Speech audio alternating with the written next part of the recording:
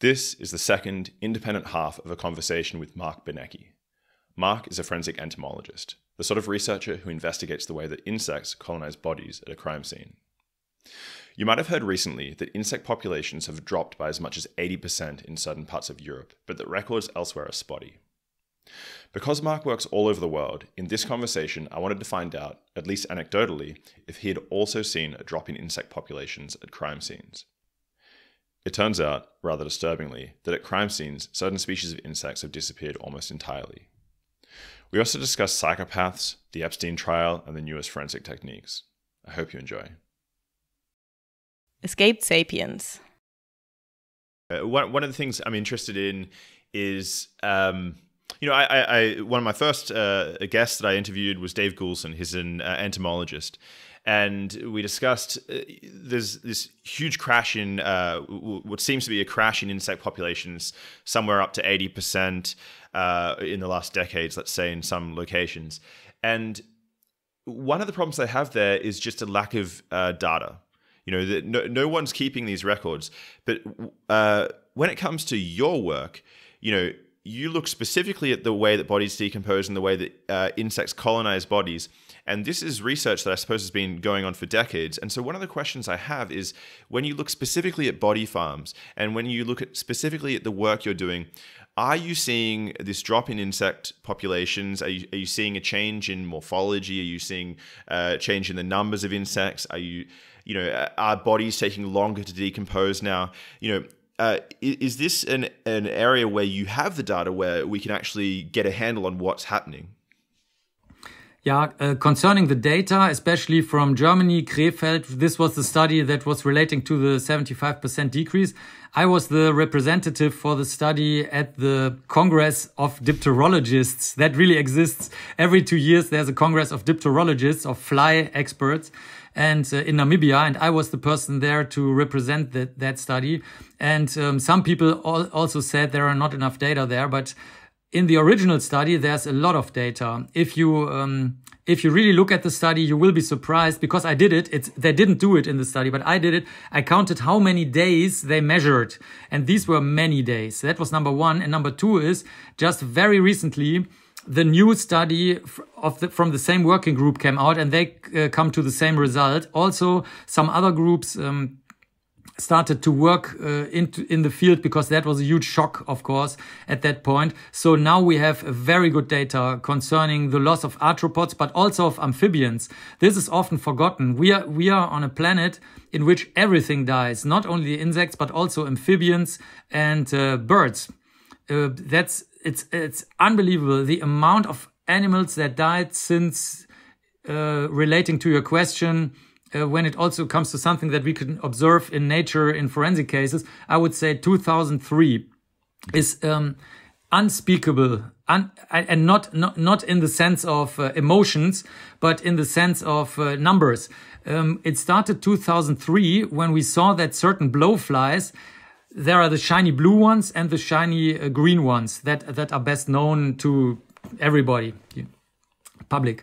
And one of them started to not approach the corpses anymore, but instead wasps were coming, which is not a problem. I mean, we do not know about the life cycle of wasps, we do know everything about the life cycle, but it's not relevant for criminalistic cases. So, or at least not when it comes to the time since colonization. For that, it is not important. For other things, yes, because they can mimic stab wounds and stuff like that. But so the wasps were coming, and we're like, what the hell? Because that was an area in which we had a lot of corpses over a long time at the University of Cologne. So we put out just lumps of meat and observed strictly if this was an observation error or, like something. And no, it was the wasps. The wasps were eating everything up. At the same time, the wasps are attacking the flies. But we were like, wait a second, this is one type of fly disappearing, and that's the fly that is usually well adapted to bright sunlight. So one of them is more into the shades and the shadows and forest and bushes and shrubbery, and the other one is more into the bright open sunlight. And that the sunlight loving blowfly was just not there. We're like, okay, that is tough. Probably it's too warm and too dry. because that was not an area where insecticides were used. In contrast to many of the other studies, because close to natural reserves, you often have intensive agriculture. So often, even inside of a natural reserve, you have a lot of insecticides, but not in our case. This was in the middle of the city and at the institute. So we were like, okay, it could still be an error because it happened just 1 year and so on. So I was talking to the guys who kill insects professionally. And they were like, yeah, we don't care. We often have wasps and we don't know because they don't, like you said, they don't collect the data. So we were waiting and waiting because that was now quite a while ago. Oh, wow. This is 20 years. Yeah, this is roughly 20 years ago. And then we saw it coming. It was not so much the blowflies not approaching the areas due to dryness or extreme heat and so on, but it was the collapse of the complete biological system. It's like, let's say you have a very old washing machine and it dies. And then the mechanic guy comes and he's like, everything is defective. The rubber band is defective. The motor is defective. The pump is defective. Really forget it. Just throw away the washing machine. And this is what happened to the ecosystems. We go out to areas where we just put out some tiny corpses from the veterinarian, like a cancer, animals died of cancer and then they were killed, and then we take them and put them out to see how decomposition goes. And there were hardly any insects approaching them anymore. And it's getting worse and worse and worse. It's unbelievable. We are out. I'm not a field biologist in the strict sense. So most of the plants, for example, I have no idea of. But still we see a lot because we hide our corpses, or sometimes the corpses in actual cases are hidden somewhere. And nature just died. It just died in front of our eyes. It's younger people can't even relate to it anymore because they don't know the sounds. When we are talking about the birds, for example, they just don't know how it sounded 40 years ago. The sound of nature was so absolutely different. This is like, let's say, Rammstein wouldn't perform anymore. And you would try to explain people without a Blu-ray and without everything what a Rammstein concert was like. Nobody could imagine what it was like. There was smoke and fire and heat and sweat and people screaming, and it was too loud, and it was just, and you can't explain that. And nature was in a good sense like that. There was chirping and crawling and buzzing and things falling upon you and like scratching. And it was unbelievable. We know for sure that we are in the middle of total Armageddon. This is measured in every single species or group of animals that we know of. The worst, amphibians and insects, where the data are relatively good. By now, scientific and mathematically sound, but also in other areas where you just can make rough estimates sometimes. Because let's say you look at, let's say in Africa, antelopes or something, then you probably don't know how many antelopes were there like 100 years ago, 200 years ago, 300 years ago. But from estimates, even in those areas, everything is dying. Elephants, that's a good example too. Elephants will just, if you leave them in peace, you will just have so many elephants, they just breed and spread. But even elephants are endangered because the ecosphere is dying around them. The land is just not there anymore. The land is changing too much, and all the natural resources that they need are just dying. So we know for sure that this is happening. I've been to many conferences during the Corona times, many online conferences that I could usually not attend, and I gave a lot of speeches also to super left-wing kids, super conservative persons who are interested in natural resources. And whenever I did show them the scientific papers from the last 2 or 3 years, or the researchers did show them to me, we were all like totally stunned. We were like, in many cases, we were just like over Zoom, like looking at each other when or when you have an idea where the other person might be. We were like, did you just hear that? Do you just see the slide there? And then, you just make a screenshot, and it takes like a week until you understand what you really saw. Even for the researchers themselves, I've seen many researchers who presented their data, and I was the one in the chat, in the Zoom chat, to tell them, did you ever publish that? And they're like, yeah, well, I'm like, you must publish that. This is an unbelievable loss of either diversity or species numbers. And then they're like, yeah, it's true. Because they were focusing on something else. So even if you don't look, if you're not biased at all, if you're just like the la biologist, I like animals and plants and whatever, even then you just randomly see what I'm reporting here. And there are a lot of data out now. If you're interested, or if you're readers or viewers or listeners, if you are interested, just look it up. And if you don't find it, The Guardian is always a good source. In the United Kingdom, The Guardian, the newspaper, they always report the latest scientific findings concerning that. I will definitely put this down in the description of both the video and the audio. But are you publishing on this? Because, this is the question.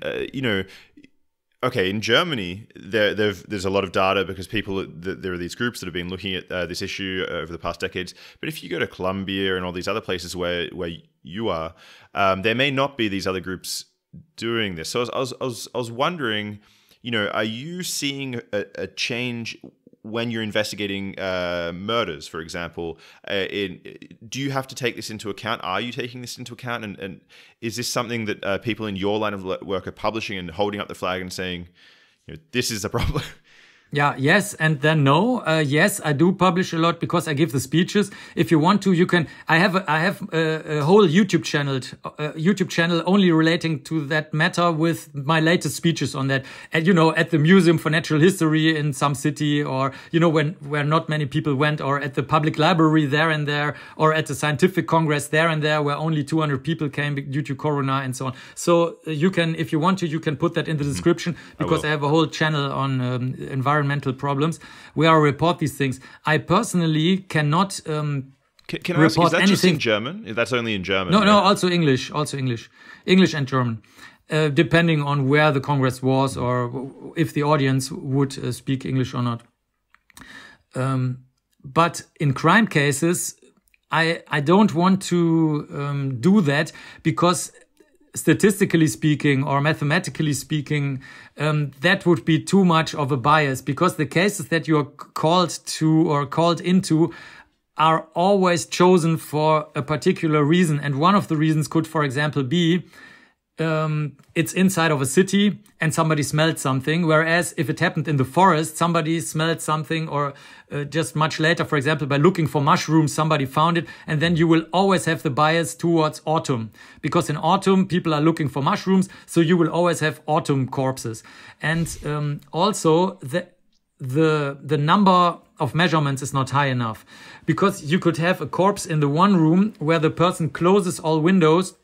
You have a very stuffy environment, like humid, very strong smells, a lot of trash, and the decomposing body, and everything soaked into the sofa, which also gives a microenvironment. You could have dermestid beetles who are starting to eat the sofa then, because for them it becomes interesting when blood and feces and urine and decompositional fluids soak into it.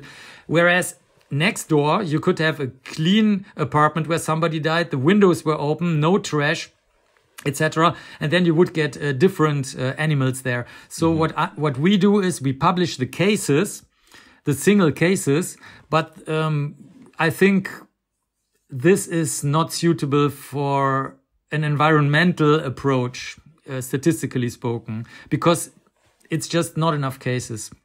That's really unfortunate, because I was hoping that this would be an area where we could actually pull out some information that's just not present otherwise. Well, but you can tell that certain blowfly species are just missing that have been there before. So this is still kind of anecdotal if you want, but to me, being a criminalist, which means I have to work with single cases, so I cannot always work statistically, because if you have just one case with one particular set of environmental conditions and you cannot do as many experiments as you wanted, then I'm used to deciding if even an anecdotal observation is of relevance. And this is of relevance because since 2003, our blowflies are just, it's just as if they were struck by thunder. They're just during summertime, they just don't exist anymore. And also the biodiversity goes down. We can see that. It's just that I don't want to put it in statistical or mathematical numbers. But I do see that this happens, and you can even see it in the jars. So if you look into the jars when we take all animals, let's say you're in the jungle in Peru or somewhere, then I just take, like a bottle of rum and put all the insects from the corpse in there. And you can see that it's just getting less and less and less insects. This is something I pointed out to Dave Goulson, who's the other guest, the entomologist who I interviewed. I pointed out that this is something that I had sort of noticed myself, because when I was a child, my grandfather was a sheep farmer, and so I would drive along in his truck, and his truck would just be covered in mostly grasshoppers. And this might be because we were out in the countryside, but it's just something I don't. When I drive around with my father, for example, when I'm back in Australia, the car is not covered in insects. So it's something that you can actually see, even in my lifetime, the biodiversity seems to have dropped substantially, even to my own eyes. Yeah, I totally agree. And the reason is, especially when it comes to grasshoppers and, all like types of insects that you probably saw when you're just laying in the grassland romantically looking into the stars, or probably during daytime because there are more insects out. That really measurably cracked down. And the reason seems to be, that is the latest evidence from 2021, really seems to be insecticides, just insecticides. Because there was a lot of, we really had no idea, is it mostly dryness, is it mostly deforestation, and so on and so on. But now it seems to be that it's intensive agriculture and the warming up of the planet. So these two, as we speak in December 2021, seem to be the main drivers. And that obviously also happens in Australia and everywhere on the planet. If we jump back into what you're working on specifically, something you said caught my my attention, because so you mentioned this case with the dildo where you were able to do cell samples, and you could. So I knew previously that you could do DNA analysis and see that this came from this person and so on. I'd never thought about the fact that you could actually tell where on the body cells came from. That's just something that I had never thought about before. What's the current state of the art? Like what are if you go back, some time, fingerprints were brand new and the amazing thing that people were doing. Then DNA at some point came in, I guess, last century. What's going on today that's sort of state of the art that people might not know of? I can also send you 2 new articles of mine that are a little bit relating to that matter in DNA wise. That just came out. The one came just out today. With crime cases in which we a little bit talk about that, or I talk about that. So I will just make it brief. The one thing that I like very much is that if you look microscopically, which most people don't do, like I said, you can cut out with a laser. You can cut out the single cells from the, let's say, the microscopic glass slide. And there's a very thin layer on top, of course. And then the cells are embedded in it, and you can stain them or you cannot stain them before that. You can take photographs, etc. And then you cut with a laser, you cut out the cell, and then another laser shoots the cell into a sterile reaction tube, which performs, everybody knows now the term PCR. So you can do a genetic fingerprint by PCR. So that is something that is very nice, because the contamination level is very low, because you just have a laser and the sterile DNA-free reaction tube. So that's something that I like a lot. Another thing is familial DNA. That means you do super big data. I saw it this year at the American Academy of Forensic Sciences Congress, which was online this year, 2021. And one of my colleagues who did a big case with familial DNA really showed, she's super nerdy too, very boring talk, not for me, but I think for many other people. She showed with how she did the big data when she looked into population databases that were freely established by companies, where you can check for your relatives all over the world and where you originally came from and so on. So you can check, where do I come from over the past 50 or 100 years, 1,000 years, or even 10,000 years, and so on. And many of these people allow free use of those data, because you have to compare them to something, obviously. Those companies also buy family trees. They bought hundreds, They bought millions of data about real family trees from church books, you know, where it's written with ink, or from the arrival at Manhattan or anywhere on planet Earth when people arrived. They bought all that, and this is all absolutely big data. And she's working now on the on the similarities between some of those DNA data to stains of unknown offenders. So that's a big thing that is coming up now, and it works very well. Of course, you need a judge to allow that. You just cannot go there and do that like in a comic book without a juridical backup. But this is that works very well. This is really, really, really cool, because you also can put in time and space, because once you know a person who might be a relative and you work your way towards the person who has then the actual DNA profile, not just parts of it, then you could ask, okay, when have you seen your cousin last time? Did your cousin all of a sudden move to a place and didn't tell you where he moved to or something? So you can do classical criminalistics on the police side with those data. So that is something that is quite beautifully. Then also, Can I just ask, sorry, before you, so just so I understand exactly what you mean. So there's a crime scene and you get some DNA evidence, and without having to have a suspect, you have this huge database, and you can pinpoint that piece of DNA somewhere within the database and say, this person is related to these 100 people over here, and then you can start narrowing down from that. That's pretty awesome. But that's terrifying, but also awesome. Yeah, that's why you need a judge to allow it. So, but I mean, the thing is, it's very difficult to abuse, because you know, especially in Germany, due to the many secret services that we had in the past 100 years here, and the violations of personal space and everything else. Germans are very aware of that and very afraid of that. This was a concern when DNA typing started in the late 1990s, 80s, and then early 90s. And you just have to live through that. It's a new technique, and everything, even your kitchen knife, can be abused for homicidal or other reasons. So you really, as a society, you need time to develop the space in which the society feels comfortable. And if the society decides not to use it, then okay, then let's not use it. That happens. There are criminalistic techniques that are just not used, and that's fine. Like what, for example?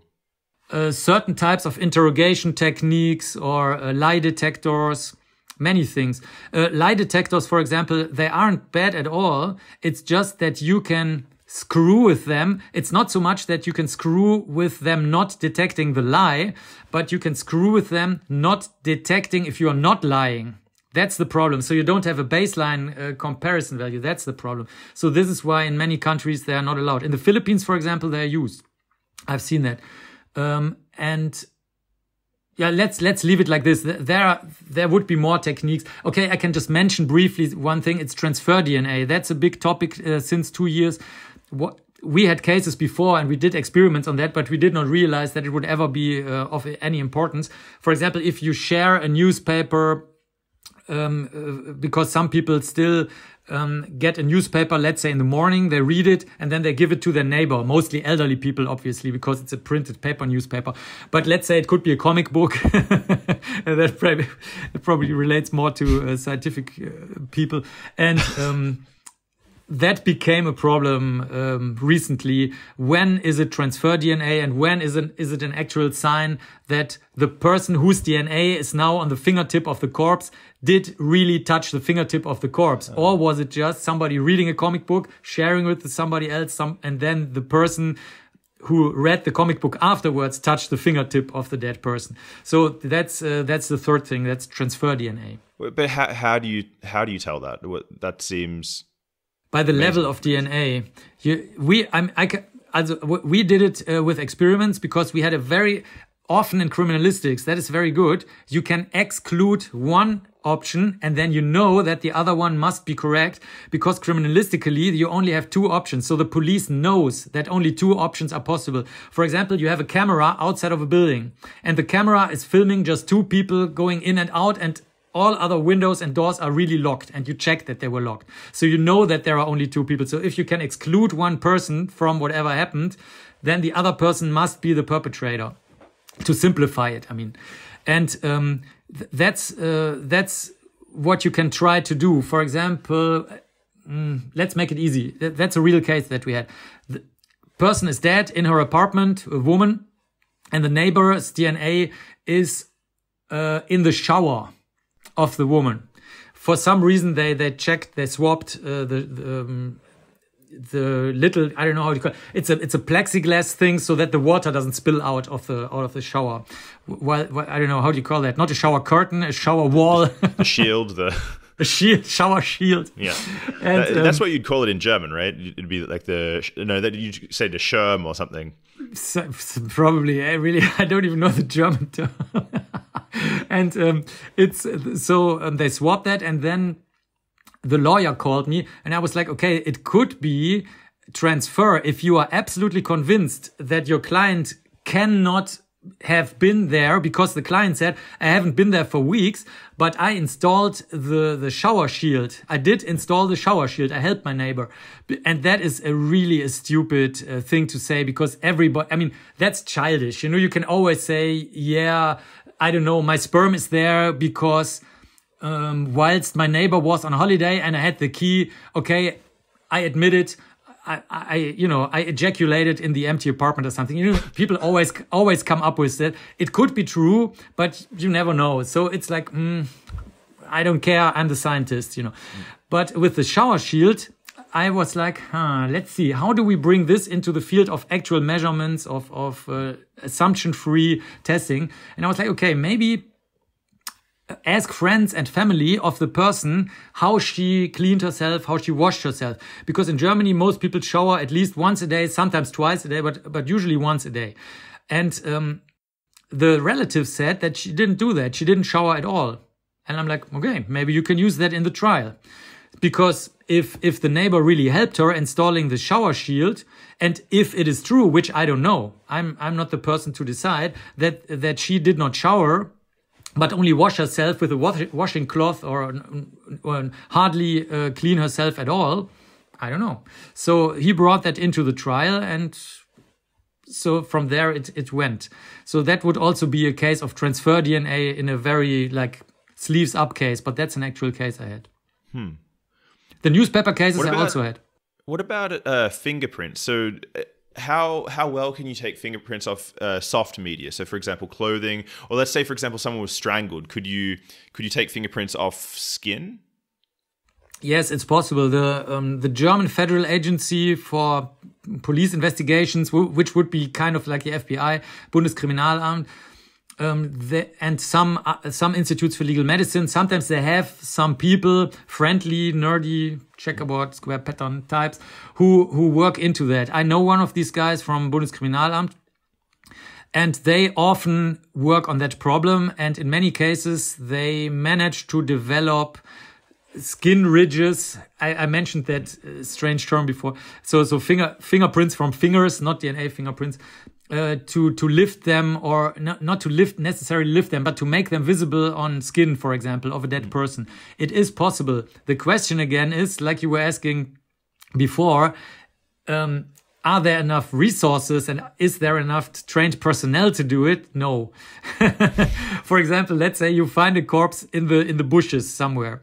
And then the corpse is going to be transported to the Institute for Legal Medicine anyways. And nobody is going to try to lift off skin ridges or to make them visible there in the shrubbery, because it may start to rain, the press may start to show up, the coroners or forensic pathologists or the medical legal guys are like, hey, the light is super bad here. Can we please get the corpse onto our table where we have good light and can work properly? And then all those types of evidence are sometimes lost. It just happens.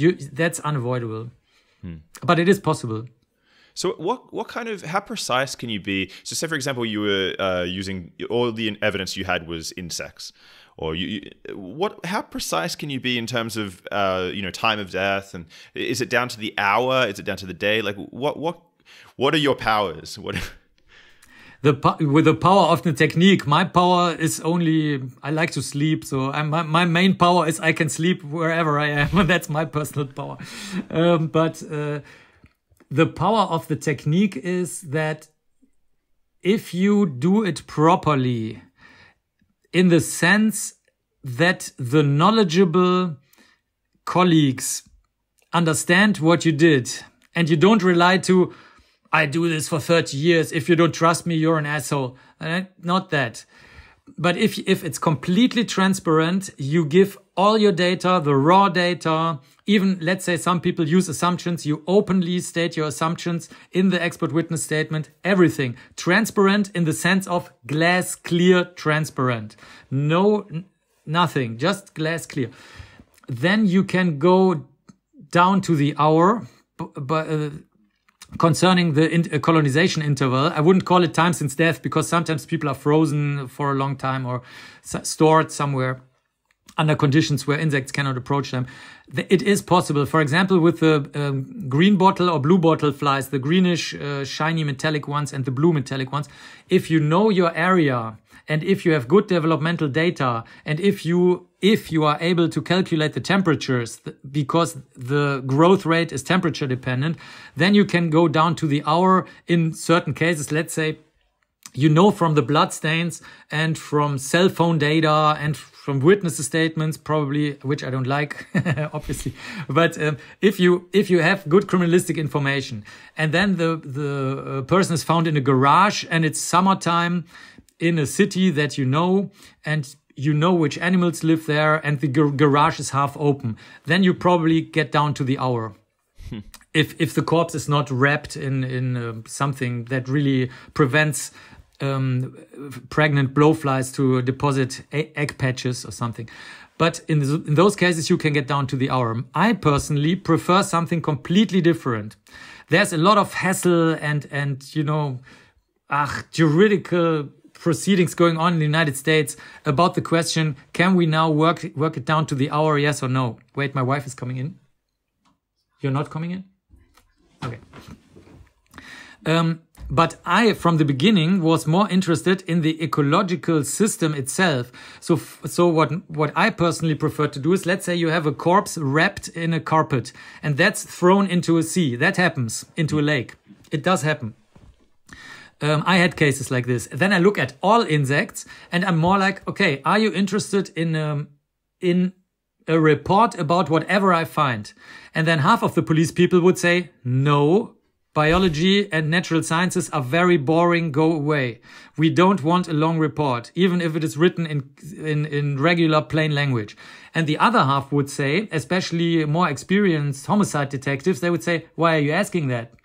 And I'm like, yeah, because there's more information apart from the possible colonization interval in here. For example, we could find information about during which season was the carpet wrapped and where. So we had a huge investigation about that, because the question was the corpse ever at the edge of a forest? So a student had to, I don't know, many months, he put out dead piglets at the edge of the forest, outside of the forest and inside of the forest. And then with the help of many colleagues, I could not have done it. Nobody could have done it alone. The student also, he could not have done it alone. They helped us from Museum König, which is a museum for natural sciences. And they had a colleague, he's now in Canada. And also they had beetle experts. And, you know, we're living on the planet of insects. So they have experts for everything there. And we found that there was an amazing number of insects that were never even described as to being related to decomposing bodies. For example, some of the insects we found are just meeting there. They just use it as an orientation point, probably due to the smell or due to what it looks like in infrared or ultraviolet. We don't know. And from that, we could tell that a witness there was a witness who said, I saw a car at the edge of the forest and I found it strange that the car was there. And the police was like, oh God, a car at the edge of the forest, it could be some people having sex there. It could be tourists, we don't know if this is of relevance or not. Let's not begin to look for let's call it the yellow Fiat Panda car with the number sign with a 7 in it. Let's not even start, because first we want to know if this is of relevance or not. And now that we knew that the corpse was at an edge of a forest and the composition of all insect matched the season and the edge of the forest situation, they were like, okay, let's look for the stupid yellow Fiat Punto with the 7 and the number plate, because now it made sense for them. So that's more what I like to do, to work more on the criminalistic, but also on the ecological side of the cases. So you can get locations, orientations, you can get some pretty detailed information. Yeah, it's possible if you have a student to give you a 6 or 12 months of their lives for free, but nobody's going to pay that. So we are just totally we just check if anybody can do that, or if anybody's going to fund that, which never happens, or if the students give their lifetime. So since you were asking, I was saying I live on subsistence, but the students live on their parents' money or whatever. I really have to stress that, because many people think this is a nice job, and it sounds very good, but it really depends on what you're really interested in. If you like to measure, and if this gives you peace and calm and I don't know, a good, nice content for your personal life, then you're at the right place. But if you are interested in, for example, getting a better job over the years, getting promoted, getting more money, getting social security, and so on, then you really forget it. Have you ever found an insect that no one knew about? Have you discovered any insects? Yes. Oh, yes. One that's not an insect is named after me. That was newly discovered, but it was very old, millions of years old. That's named after me. But I didn't discover it. Not an insect? What was it? It's a certain type of one of these bristle stars that are living in the ocean.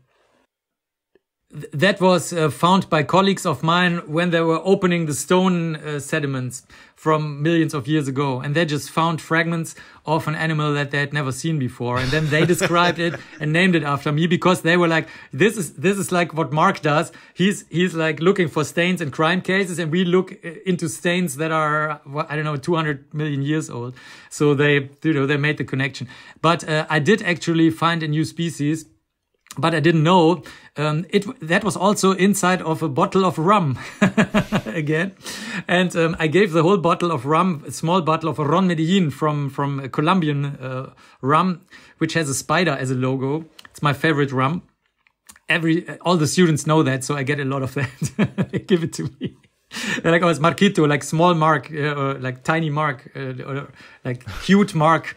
Have another bottle of Ron Medellin. Okay, so there we go. So I have too many bottles, and I take them to put the insects sometimes inside if I'm in the field. And a colleague of mine, who, by the way, usually is never seen by anybody. He's never at a congress. He's probably the shyest person I ever saw. He's one of the invisible people. If he's going to die, nobody's going to know for the next 2 weeks. So I'm not talking only about drug addicts or people who are socioeconomically weak, like I said, but also it can be a character trait. He's one of the people. The only thing he does is like have his jars and his microscopes, and I think probably he's not even going to the supermarket, but probably he's ordering his food online or something. I'm not kidding. It's really possible. And he found that there were several insects that he didn't know. And since he's such a nerd, he found out that it's really new even for the tropical region where I collected the insects from a dead animal. And then we made a deal. Because, I was the one who found it, but I didn't know. So I'm like, okay, you can do whatever you want, give it whatever name you want. So we named it after my colleague, who was the head of the forensic training at that point in Colombia, Marta Wolf. So it's named after her. But at the same time, I told him, I will not be in the scientific paper, so you can take my name out, which is very unusual for scientists. You can probably imagine that this is a little bit unusual. But I said, but but the deal is you give me back the pieces of the insect. It was a very, very small insect. And I bring it back to where I found it, and they can put it in their museum, because I hate it. I hate it when researchers go to a place, take whatever they want, take the scientific credit or the economic credit or whatever, and then not cooperate with the people or the community to whom or to where it belongs. So I brought it back. And I was very surprised, very, very, very surprised. This was just a little slide, a glass slide, because he had to completely disassemble the insect into, like legs and sexual organs and wings and everything, very small. And I brought it back, and I'm like, something is wrong here, because it was like in a huge conference hall. Everything was like dark wood and so on and so on. I'm like, there are also many people here I don't know, because I know the students over the years. And then they're like, okay, Mark, come to the stage. And I'm like, I'm not giving a speech right now. And then they made me, which is, something very friendly, but honorary member of the Society of Biology in Peru. And those were all these people. And I'm like, okay, but why? Because, I didn't do anything. And they're like, yeah, but you're the first person ever who brought back a newly discovered species to our Museum of Natural History. I'm like, okay, wow, that is not wow because of me, but wow because of my colleagues. Mm-hmm. My colleagues are really idiots, really. If they store the stuff at home and don't cooperate with the locals there. And I'm not I don't mean like native locals or anything. I mean like normal people, like everybody else. So it's not like shrunken heads or something that you bring back and you make a burial, and it happened 300 years ago. That's also a big topic. I also know people who do that. But I'm talking about absolutely normal behavior. I mean, I don't go into your kitchen, take a cup out of your cupboard without asking, and just take that home. And then I'm like, yeah, I have a nice new cup. I discovered this. Yeah, exactly. Very good. I discovered it. It's mine. So I'm like, what? At the beginning of our discussion, I asked you what sort of things give your work meaning, and at the time you gave a particular answer. But now I'm developing a better idea for the sort of things that give what you do meaning. Can I ask? There's another question about technology and what the sort of the powers that criminal investigators have. In Germany, in particular, what kind of access does law enforcement have when it comes to our digital fingerprints? So, I'm on the internet every day. Do the police need warrants to get access to telephone data and your Facebook and emails and this sort of thing? How does that work out? I guess both in Germany and also in the US and in other places in the West. No, it's very different in different countries. Even if you go from Germany, because the neighboring countries would be Luxembourg, Switzerland, Belgium, etc. It's Hungary, Poland, so too much. Romania. And they're all very different, very, very different. For example, in Switzerland, people are like, okay, have all my data. Just don't share it with foreigners. Like they have like, it's called a Schweizer Bürgerakte. So every person in Switzerland has a file in which data about the person are stored. If that would happen in Germany, there would be civil war on the same evening. It would be impossible. And so in Germany, you always need a judge to give access to data, but it's mostly the companies pushing back. For example, the huge telecommunication company that is also known in other parts of the world is Telekom. That's a German company. Mm-hmm. They are very strict. They also don't allow. I'm not talking about Secret Service here. I'm talking about police and law enforcement, like you said. They would not even allow you like having a peep or something, or just like, okay, don't tell anybody, but. Look at it. They are very, very strict. Even if it comes to crime cases, I can give you an example. Okay. Oh wait, we have to make a quick break. Just 1 minute. There we go. Hello. All good? Yes. And the second problem is, no, I wouldn't call it a problem, but it's a fact. The companies are very strict due to, it's a trust matter, because the customers are sometimes very sensitive, obviously, to data protection, which I understand. So that's the one thing. The other thing is that when it comes to organized crime, Germany is heaven for organized crime because you can launder and wash your money here quite well. 100 billion euros are getting washed and laundered every year in Germany.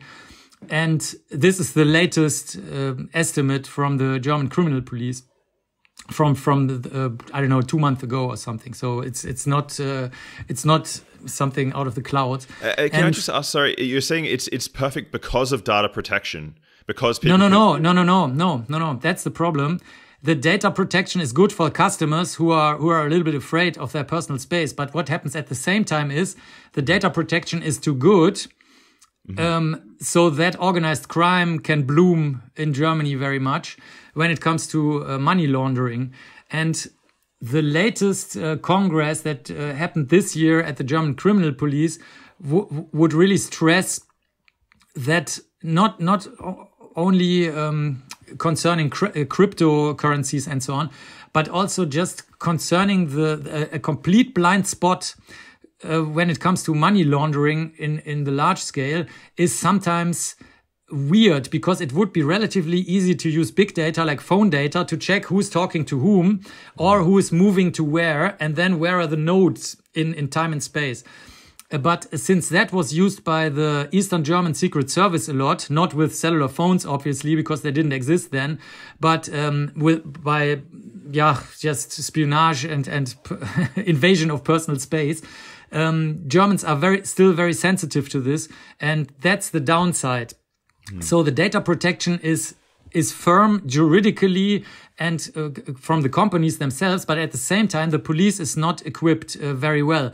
And especially when it comes to encryption, we, like all countries, we have the pedophilia thing going on here in Germany. And whenever something blows up pedophilia-wise, then everybody's like totally surprised, except of all of us, because we are like, I mean, what did you expect? The data is so tightly protected. Of course, people will abuse that. Not only organized crime when it comes to money laundering, drugs, etc., but also obviously when it comes to pedophilia.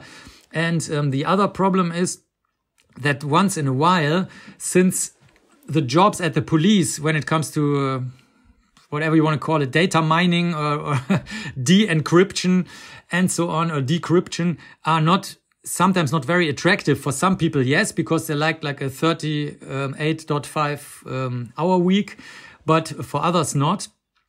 They don't always have access to enough personnel. And that can be a huge problem when it comes to like Matrix, like the movie series Matrix, when you have like different layers of not only encryption, but let's say you have social encryption, then computer encryption, then you have Tor networks in between, like mingling with the IP addresses. And then let's have your cryptocurrency under everything. And it would be relatively easy criminalistically to get a grip on that.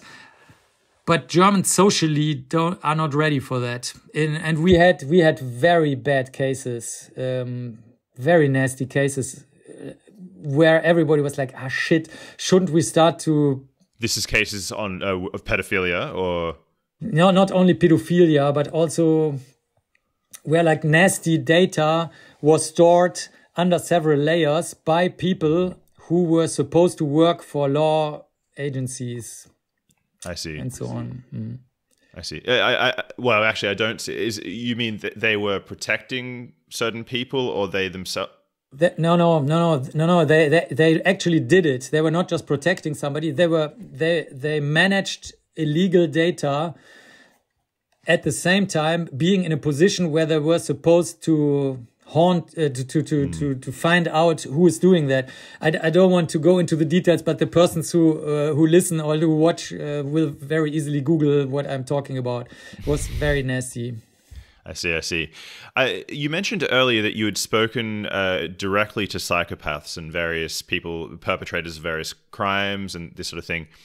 One thing I'm kind of curious about is, okay, for the individual case, maybe that was useful, but is that useful more broadly? So, for example, have you been able to speak to people where then it helps you later on in forensic investigation of other crimes? Do you learn anything to add to your toolbox? That's the only reason why I do it. In many cases, it's very interesting for the stains. For example, I had a killer who killed a lot of kids, and there were always these.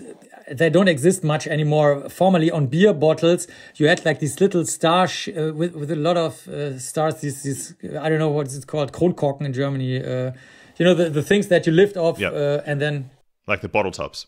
The bottle tops, and they were all from the same brand. And I was just curious and asking him, and he's like, because I was drunk when I committed the crimes, and I'm like, continue, and he's like, yeah, well.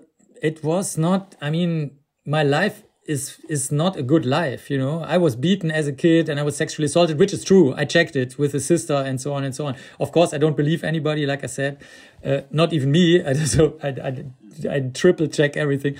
And he's like, okay, I was just totally bumped and drunk when I did that. I'm like, okay, that is not uninteresting, because I had another case, which was not my case because the offender was already dead, but it influenced me because it happened in my area where I grew up.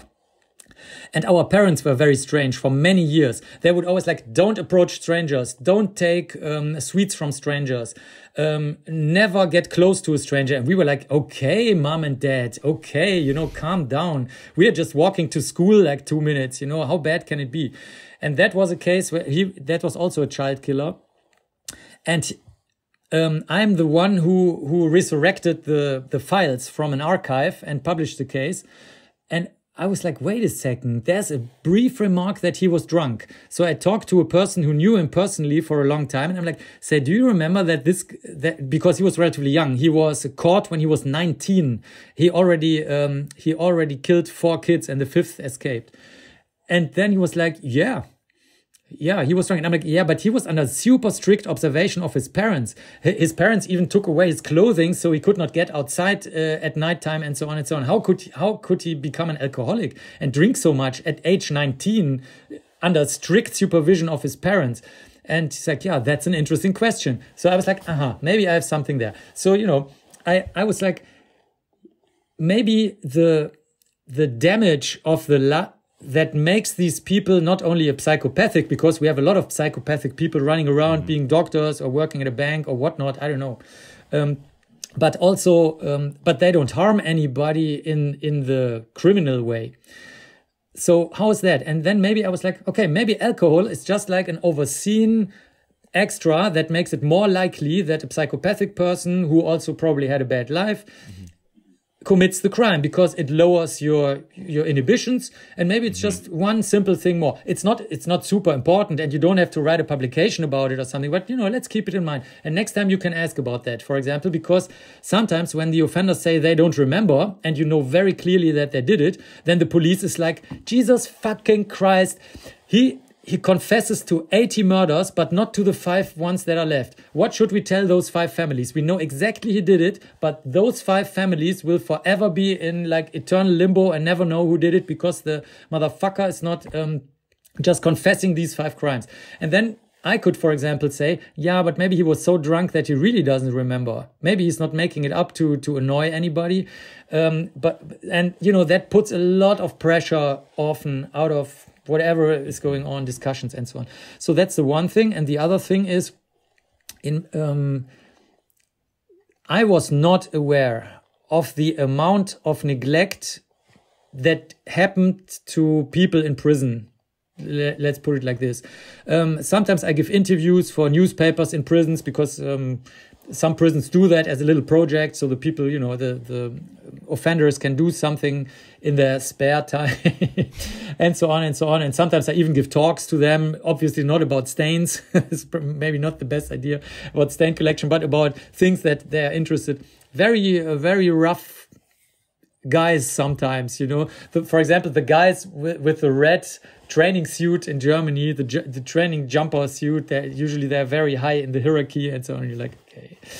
But also others, females That's also very interesting. Females that come to you, look totally normal, like also from the behavior, very relaxed. And then, of course, you don't ask because sometimes they tell, sometimes not, but they find that a boring topic. But sometimes they tell you and they're like, yeah, I have 6 years. I'm like, okay, 6 years in Germany, that must have been something. And so I talk to them, and the amount of neglect in their childhood, that was really something that completely flashed me. And that came from interviews with offenders, because the offenders were all, some of them just mentioning it as if that was something completely normal.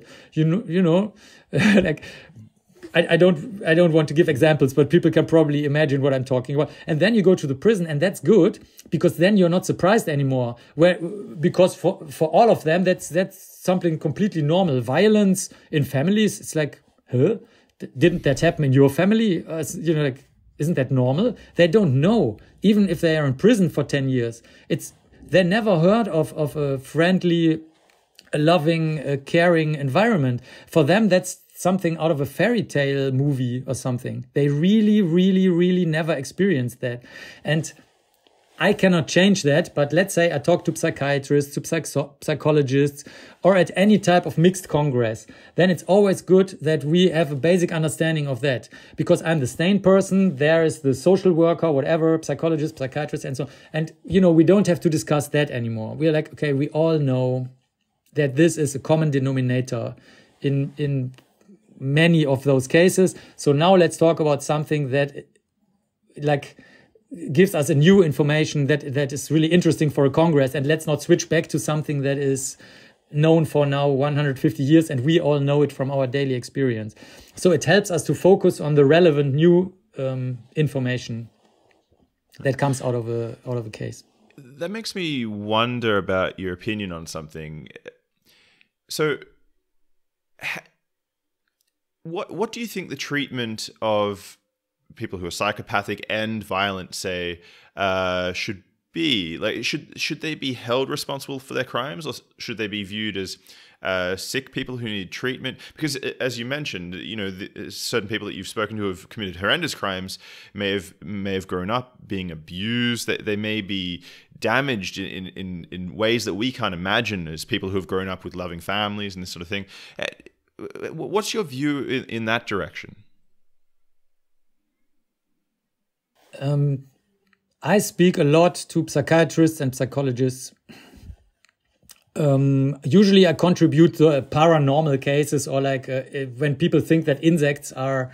Right now I have a case that also came in yesterday, which is probably interesting for some of you, because today is Christmas Day. So yesterday was also Christmas Day. So the cases are also coming in on Christmas Day, and I'm really working all the time. I was not making that up. And the person says, okay, we had a kind of a small flooding, not the huge catastrophical flooding, but just a small flooding somewhere. And since then, I see wasps moving strangely.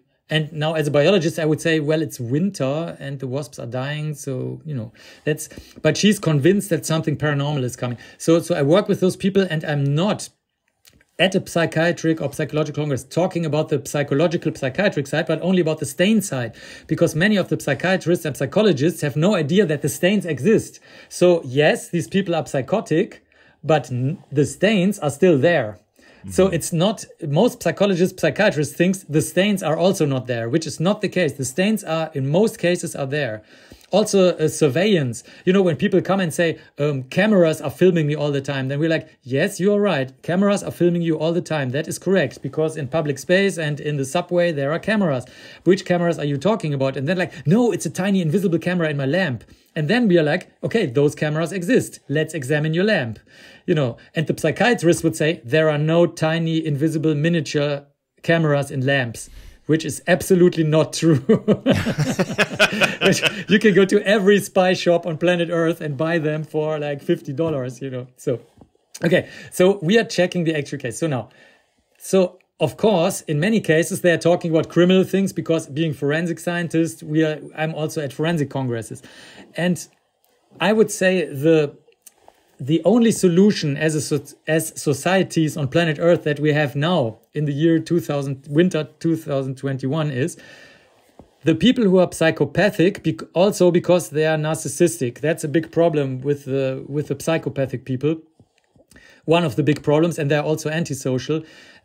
These are 3 or 2 things that once mingled together, or brought together, become a third thing, psychopathy. You cannot cure that. And when you talk to the offenders, and if they speak openly, which does happen, because they can be very friendly, very straight, very open. Once they think you talk on the same level with them, which I do. So you can talk very openly to them. Sometimes they even commit to crimes of which they know that they can never be proven. I also had that case with a female psychopathic killer. Very interesting. She confessed everything in a way that would never lead to conviction. She knew that because the stains were not there. Those you cannot cure right now, probably later. Now, when it comes to the sexual things that become criminal, for example, pedophilia, like we were talking about that before, that depends on the country, of course. Some people have completely different concepts, but when we're talking about like Western world as we imagine it to exist, the best is to go completely into prevention. In Germany, we have a program that's called Kein Täter werden, don't become an offender, in Berlin, in Hanover, in many cities, usually at university hospitals. That works very well. Those people cannot say that they ever committed a pedophiliac offense, because then this would have been reported, would have to be reported. So they must not state that, which of course is now a problem of a bias problem. But on the long term, it helps the colleagues, of course, to understand that and how to prevent that. For example, one mode of prevention is to bring people who do not want to become pedophiliac offenders not to just be around kids or juveniles. Sounds very stupid and simple, but that is one of 1,000 ways to do that. As in you separate them? You separate them. Yeah, they separate from situations. They don't become a soccer trainer. They don't become a priest. They don't become, all those risk groups. And then for the people who are just neglected, it can become very sticky. And I will stop with that because this is, of course, a bigger topic.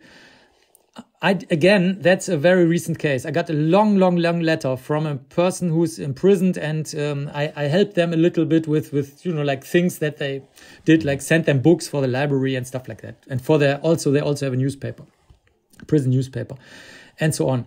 And he's like, my psychiatrist told me, because he is in an institution where he has access to psychological and psychiatric treatment. Most of the offenders don't want that, by the way, because it's too painful for them to talk about their childhood. That is something that many people don't know. Most of the offenders absolutely have not the slightest interest in talking to psychologists and psychiatrists in the true sense of the meaning. Also not to talk about the offense, because it's too painful for them, because they're traumatized themselves and were traumatized as kids, which people forget, who tend to say, well, if we had enough psychiatrists, social workers, psychologists in the prisons, that would solve the problem. Well, no, it wouldn't, because a very huge proportion of offenders they are not straight to themselves, and then of course they are not straight to the personnel that could help them. But those who want help, they are very often caught in sticky loops and sticky circles. For example, this guy, he writes me a long letter, and the system is corrupted. He could write a huge book about that. And I told him, write your book, but do one thing: you must openly state what you did. Because you're writing me pages and pages of how the system is corrupted and your life is fucked and everything. But if you want to write an interesting book about your life, you must include exactly what you did. Because if not, nobody knows what you did, and then the book is just boring. Because if you just ramble about society, then you can have that at every pub, at every corner. People don't need to read your book. Okay. And I suppose also, if you don't accept responsibility for what you've done, how can anyone else be expected? And Exactly. And that is the sticky loop. So now, okay, he knows that he cannot always blame society. He learned that during psychotherapy or social work or whatever. So he learned that, but he doesn't fully wrap around the problem that this is just an excuse for what he did. And not only an excuse, probably also the reason. Okay. So the next step is he needs to get earlier out of prison. He needs to get into an environment where he's a little bit controlled by social workers. So they see if he's starting to take drugs again or behave erratically and so on. But also at the same time, if he has a problem, he can talk to somebody. So he needs an environment for that. So now he starts to talk to me if I have an environment that is good for him. And that is now red alarm flag, because this question doesn't make sense, because structurally there is enough help in prison. So why is he asking me? So he continued to write me letters and so on. And the reason is, his sticky loop is, since childhood, he always tries to attach himself to somebody else and to meld together with another person. So he doesn't have responsibility for anything, for cleaning the room, for taking care of his job decisions, and so on and so on. And this is probably how the crime happened. Probably a partner of him told him, okay, I'm sorry, I like you, but I don't love you. So we cannot live together. And then, a screw is getting loose. That's something that we experience a lot. And then they just kill the partner. And so I'm like, I'm sorry, I'm the stain man and I help you with your prison newspaper, but I am 100% not helping you to find an environment, because he's asking me if it's close to me, if I know a good environment close to our laboratory. And that is totally appropriate and proves that he's again trying to attach himself socially to somebody he knows, and the whole problematic circle starts again. So this is the reason why cases and that's also terrifying for you. No, we are used to that. Oh, death threats and stalking and and organized crime. We are used to that. That's not a problem. If you are frightened of that, you cannot work in my job. Is this because there are people who don't want you to get involved in certain criminal investigations, or? No, it's mostly they want you to get involved and work on their side. And then we explain them, we don't work sides. I never in my life worked on any side, not even for my parents. I'm on no side ever. And that then causes sometimes pressure. But I suppose actually it's more dangerous for you if you ever one time I imagine if you do one favor for someone or you bend a little bit, then things start to get really squirrely. I'm not sure, because sometimes they are very specific on a particular case. For example, let's say two guys from the classical motorcycle gang, they exist, yeah. One guy from a motorcycle shoots the other guy straight from whilst he's driving from his motorcycle and steals his jacket, which is super valuable. The jacket is the most valuable thing on planet Earth for them. So, actual case. And then they are sometimes very specific of what they want from you, which type of evidence you are supposed to work on. So I'm not sure that I wouldn't call it a favor, because I never give favors to anybody. But if you work for them, that might be enough. Then they would say, okay, he did his job. We don't care about him anymore. So I'm not so sure if you get really into a vicious circle or like a sticky situation with them. But I still don't do it. Because I'm too blunt and too, I don't know, blunt for that. I'm like, no, I'm not working for anybody except objective truth. That yes, but not justice, not you, not grandma, no.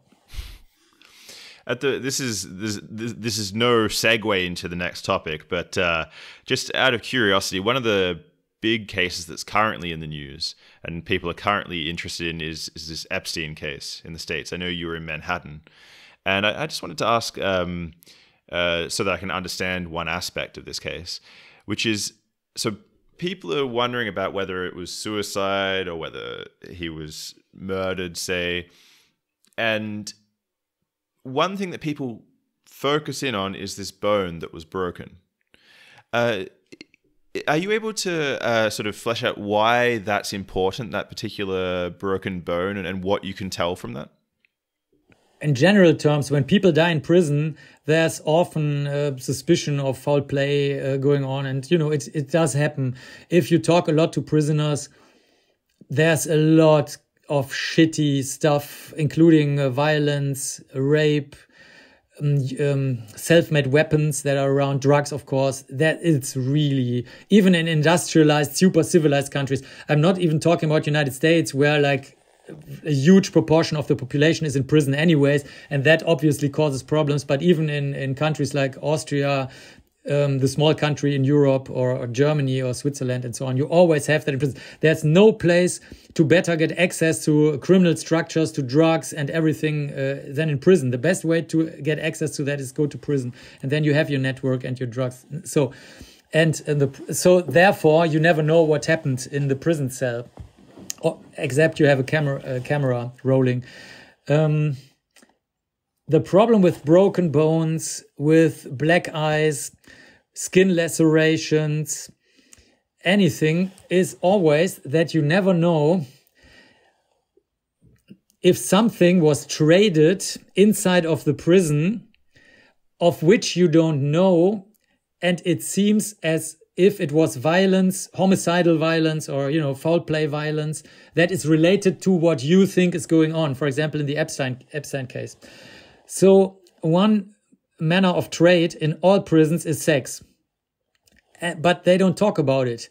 Because if you are the young, sweet guy and you are protected by the crime lord, then probably none of them socially is ever going to say that this is a sexual relationship and not just the protection relationship out of business reasons. So let's say they have rough sex. Then anything is possible, because, you don't know how rough it gets. And then you can have black eyes and probably even a broken rib or anything, because the power, the element Dynamic of power here is not only inside of that relationship, but it also relates to the complete prison population, who's supposed to know or not to know something, and also to the personnel, to the staff, and even to the Ministry of Justice or whoever might be, involved in a particular case, or to the government. So that's the problem in prisons. So whenever we see a person burnt in a prison cell, we would have to say, well, it's a known manner to get out of the prison cell, to just find a way to get a spark and to burn your mattress. That is very well known. To get a prison riot, to get the fire alarm going, to just have a little bit of unrest because you're bored, out of totally different reasons, because the drug deal is going on in the other part of the prison and you're supposed to just burn your mattress so that all the attention is focused on your stupid mattress. And but if you die due to smoke inhalation from that mattress, and it is a case that is of public interest, then of course everybody's going to say, well, we think that somebody burned him in the prison cell, which is absolutely possible. But how to distinguish that? And the same is true for broken bones, black eyes, even strangulations. You never know, because we know that autoerotically people sometimes strangle themselves. We see that a lot. This is not a rare occurrence at all. Now, let's say there are two guys in a prison cell and they have the agreement, okay, you do whatever you want. You can masturbate hanging like in the rope. I don't care. And I masturbate like with my self-made cardboard banana vagina. Okay. It's just like, I don't care. We are here for the next 2 or 3 years together in the stupid cell. This is really the least of our concerns, the method of masturbation or sexual activity, or probably they did it together. And so on. Now, let's say something goes wrong and the person dies in the strangulation device and the other person was asleep. And so on and so on. So you never know. The main problem in those cases is, do we have a trustworthy statement?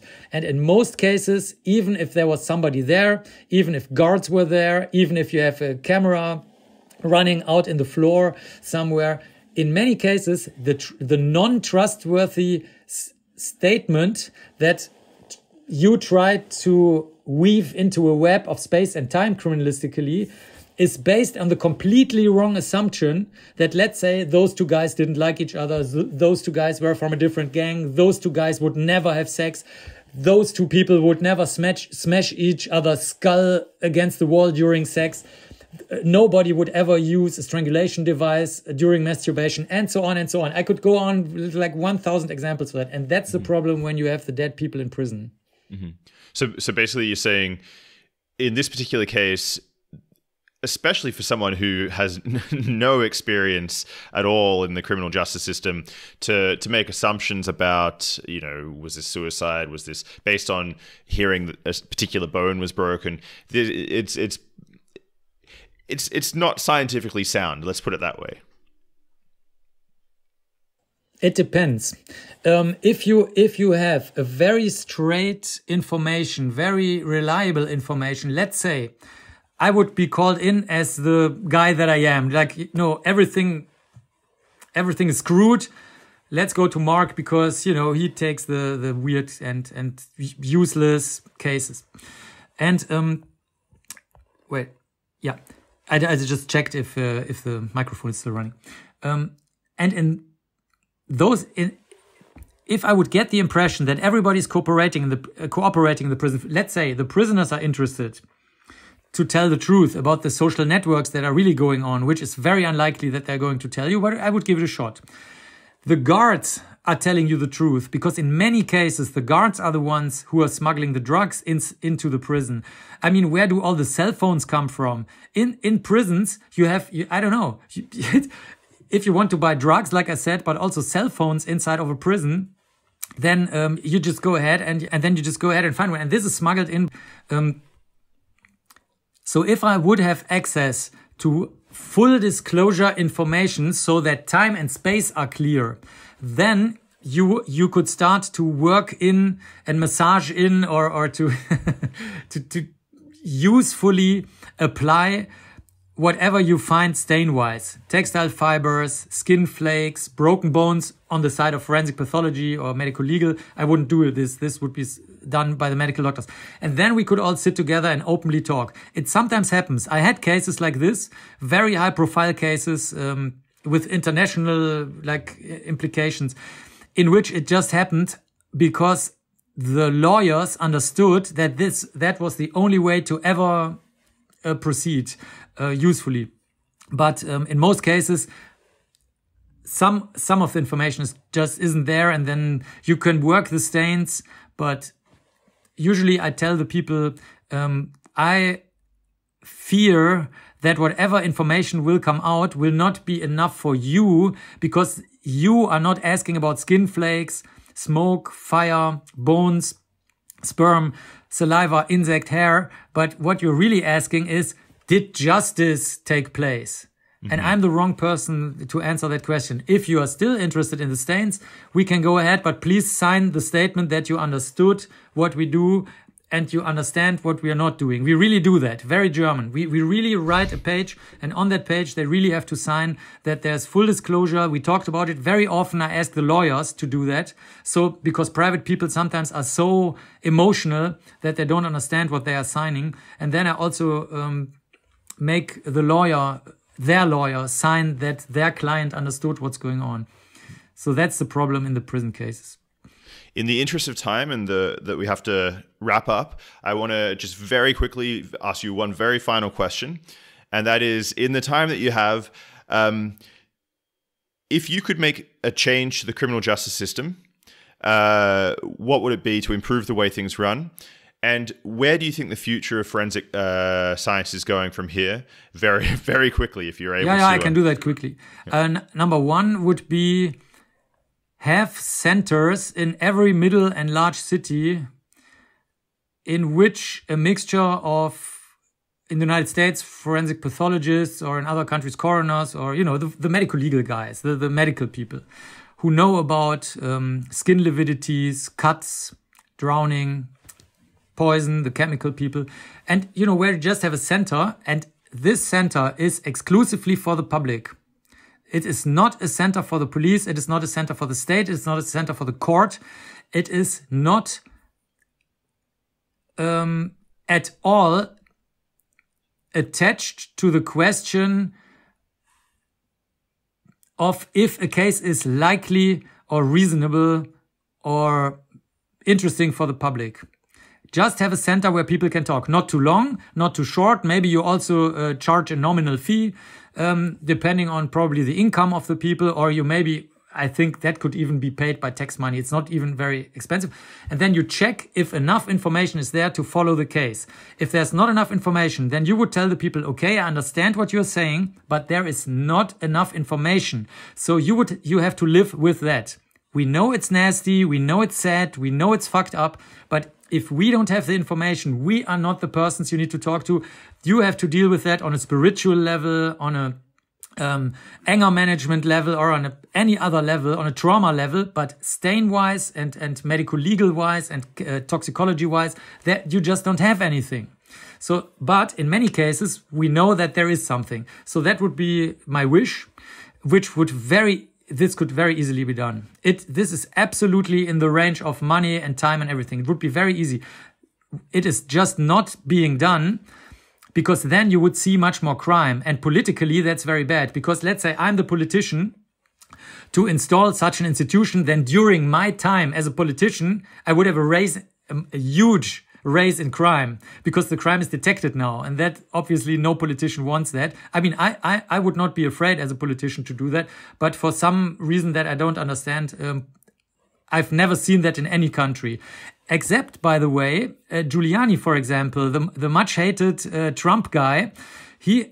Obviously I don't like him as a person, but he, for example, was not afraid of that. He said, okay, if we have that many sexual assaults, then let's deal with the sexual assaults. So, it's like in the Lord of the Rings. The most unexpected person did the thing that nobody else dares, like Frodo throwing or trying to throw the ring into Mount Doom. And really, I mean it. I mean it. That was Giuliani. And the second thing, the next big thing, that's probably related to the technical questions we were talking about, the DNA and big data. I think that's if society doesn't break down due to the ecological problems that we have, and we also talked about, then probably we could make a big step into the direction of responsible, reasonable, useful, social, friendly, good use of big data. Right now, that's impossible because the control is not good enough, but the day could come. That would be, in my opinion, the next big thing. Mark Benecke, thank you for coming on the podcast. It's a pleasure. It's very nice to reflect upon your own work. It's a good feeling. I can recommend everybody to join your podcast. Dear scientists, dear fellow scientists, join this podcast. It is a good feeling. Well, thank you very much. And you personally are welcome back anytime. So thank you very much. There we go. Okay, it's a pleasure. Escaped Sapiens. Thanks for watching. If you enjoyed that, you should consider subscribing to my channel. And if you want to see the first part of the conversation, where we talk about how wealth influences the criminal justice system and what training looks like for budding crime scene investigators, then you should check out this link to Mark's channel. Cheers.